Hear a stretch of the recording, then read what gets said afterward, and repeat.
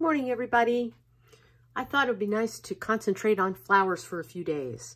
So this painting was done in the style of Hundertwasse. You may have heard me talk about him before. He was an environmentalist and he just made art with whatever materials he could find on anything he could find. So look around. You can use a paper bag. You can paint or draw on newspaper, white paper, printer paper, any kinds of things, fabric, cardboard. Open up a cereal box and use the inside, and you can make drawings and paintings on those. So today I'm going to show you how to do these type of flowers. Hope you can see the paper. Again, we're going to make a wavy line here. It's going to be our horizon line. So this is the ground and this would be the sky. We're going to make 5 dots. Remember, uneven numbers, 1, 2, 3, 4 is even, right? 2 groups of 2. That makes it even. When we add this 5th dot, it just makes the composition on the paper more interesting. We're going to take each of our dots and draw a stem down to the ground. You want to make sure you cross over the horizon and the flowers growing out of the ground. And it doesn't have to be a wavy line. It could be any type, whatever you like. I'm using a Sharpie to draw on my paper because that's what I have, but you can use anything, crayon, pencil, marker, anything. Then we're going to make circles around the dots. Again, I usually like to make odd numbers of circles. This one's got 5 circles around it. 1, 2, 3. And then when you bump into another one, you don't have to continue that line behind. It's called overlapping. 1, 2, maybe I'll make this one smaller. I'll just make 3 for variety. 4, 5. And these are my abstract flowers.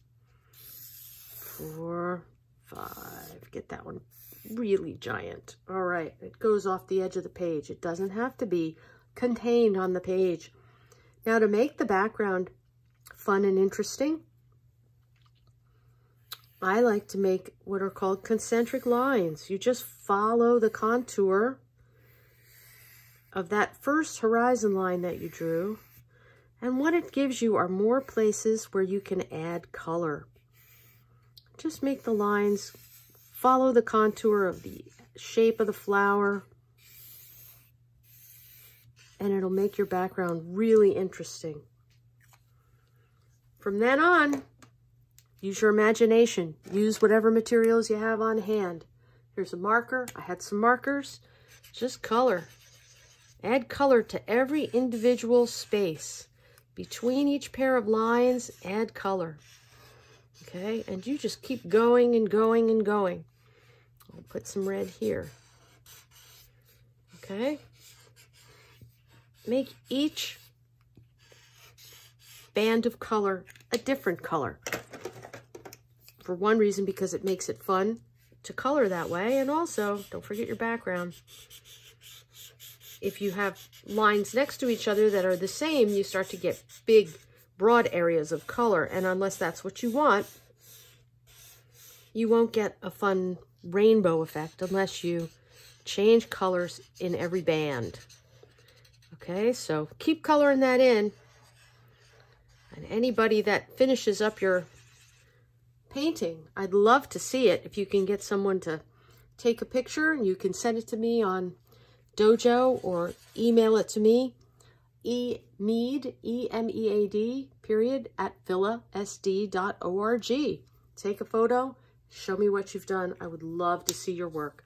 So I would just keep going until my whole page was filled with color, like this one is, even though it's only a small shaped paper. And above all, don't forget to put your name on your paper. That's my last name. There it is. Sign your work. Artists always sign their work. Have a great day. It's beautiful. Get some fresh air. See you later.